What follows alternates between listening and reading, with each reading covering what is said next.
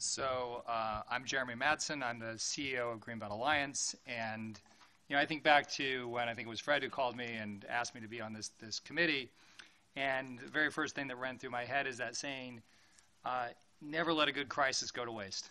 And I think that's the situation we're in right now. I moved to the Bay Area in 1996.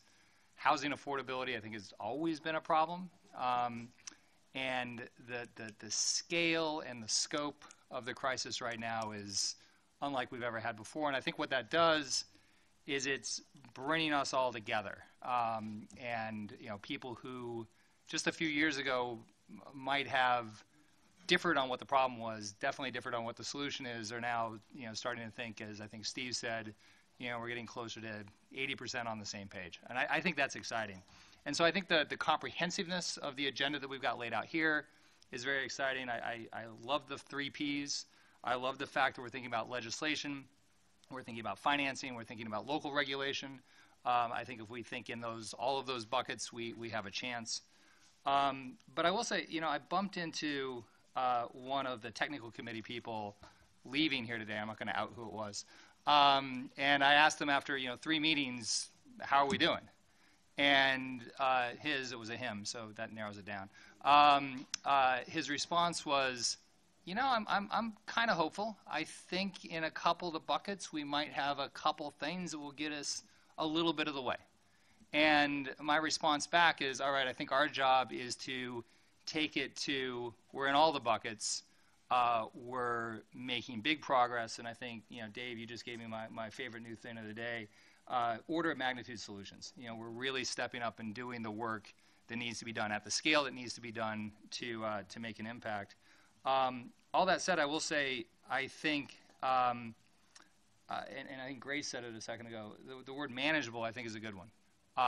There's a lot of solutions I think we can put on the table that that'll be great, and with the right amount of money and the right amount of time, 50 years from now, we'll reach that solution. I'd love to see us going forward with things that are really pushing the envelope, taking it to scale, and that we can walk out of this process in a few months, or even as Ellen was saying, sooner if we find things that actually can be done now, and start implementing and making immediate progress. I think, Michael, you said perfect should not be the enemy of the good.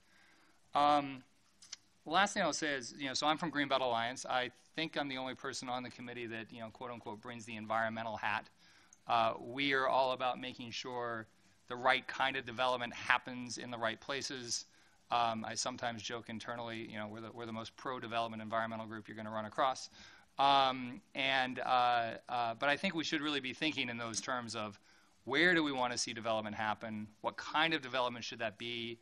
How do we do that development in a way that deals with and is sensitive to the displacement, the affordability issues, and that we're handling and being true to what's laid out in Plan Bay Area, to the what makes the Bay Area a special place, to our contribution and our contribution to solving the climate crisis, and I think at the same time, this idea of there are some sacred cows that are going to be gored.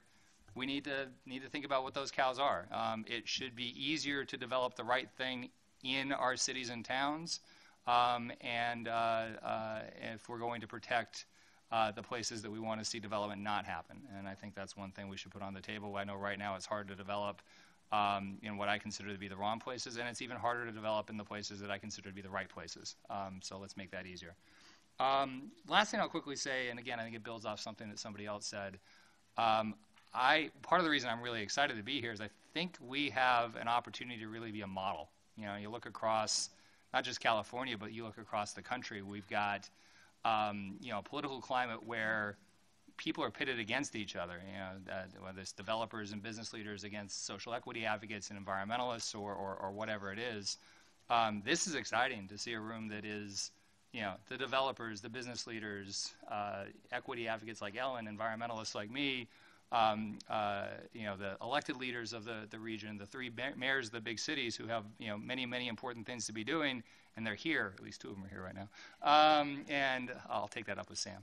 And so I think you know, this is about, while this is all about the Bay Area, this is about more than the Bay Area, and I think that's exciting.